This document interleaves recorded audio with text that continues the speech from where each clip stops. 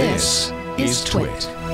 So the other day I went out for my walk, which I'm trying to do every day now. I didn't today because I had too many damn calls, but I went for my walk. And I'm walking along, and there's a guy, looks about my age, who goes zooming by on a electric scooter. And then he comes back, and he says, "Are you Jeff Jarvis?" And I said, "Yeah." And of course, he's a fan. Nice. Of you, Leo, Nice. of the shows. Thank you. So George, who works at Audible, came back by. We had a nice little chat, 6 feet apart. Oh, that's great. Apart.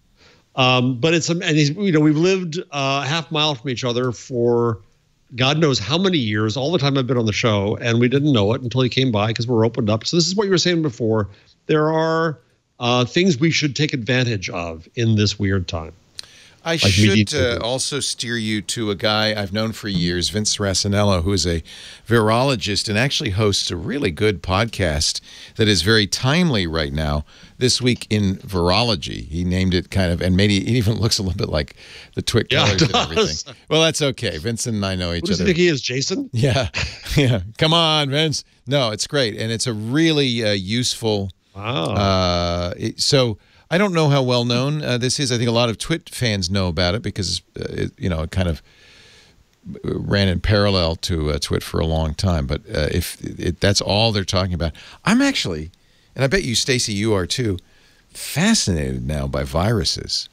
The viruses are very interesting little beasties, aren't they? They are. Yeah. Back when that's one of the reasons why I wanted to be a genetic engineer. I love never knew the way that. organisms. Oh yeah. Oh man. Biology was my first love.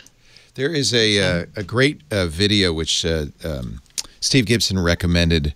It must be German because it's a YouTube video that translates to nutshell, and I highly recommend it on the coronavirus and its mechanism. And it's pretty easy to understand. Let me pull it up for you. I have it on my.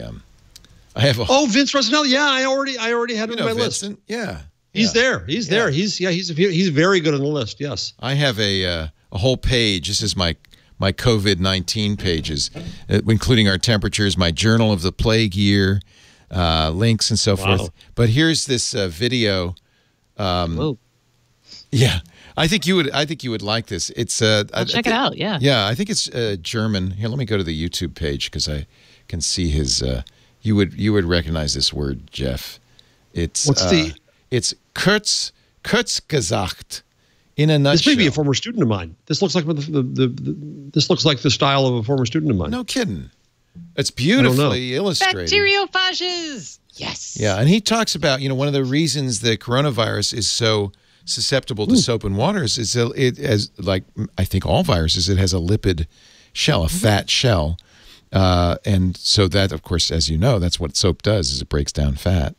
And so, yeah, this is a really cute little video. I think suitable for the whole family because it's so colorful. But it's, as far as I can tell, very accurate scientifically, and it's really well done, I think.